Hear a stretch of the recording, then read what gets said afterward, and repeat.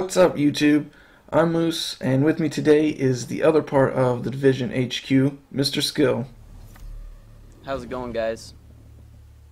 So today we're going to be talking about Tom Clancy's The Division's companion app, which is supposed to be a new revolutionary way to not only game with your friends, but on a console and mobile simultaneously. So what today's video is focusing on is the app and the console play at the same time. The drone, you're pretty much a drone with its own abilities and level ups. You're a UAV with the task of buffing your team and debuffing enemies, along with being a good lookout. Damn, that's pretty sick. I'm not gonna lie. You said abilities. What are some of the other abilities that it has?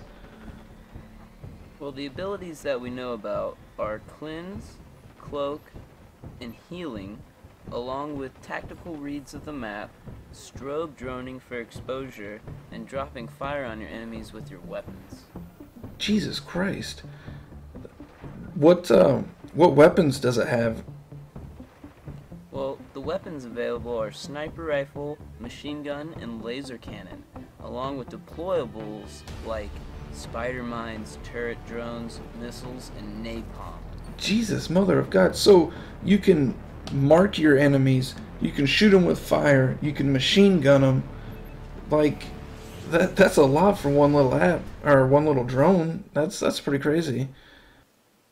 Well, that's not even the best part. The best part is the entire game is available to play via the app, and the app is free. So you can play the entire game from the app. Yes.